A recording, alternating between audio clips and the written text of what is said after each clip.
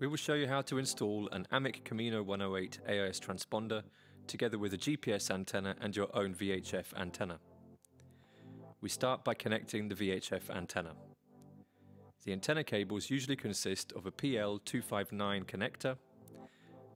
We plug the VHF antenna's PL plug into the SO239 socket of the AMEC Camino 108.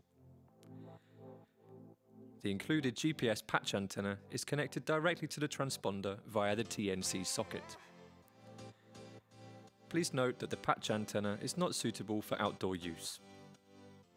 A special outdoor GPS antenna is optionally available if you would like to do this. The Camino 108 can then be supplied with 12 or 24 volts via the power data cable. This cable can also be used for the input and output of NMEA 0183 data. The AIS data received can be transmitted via NMEA 0183 or with micro-C NMEA 2000 connection via NMEA 2000 network to an AIS capable display device where it can then be viewed. Simply connect the Camino 108 to a free slot in your NMEA 2000 network.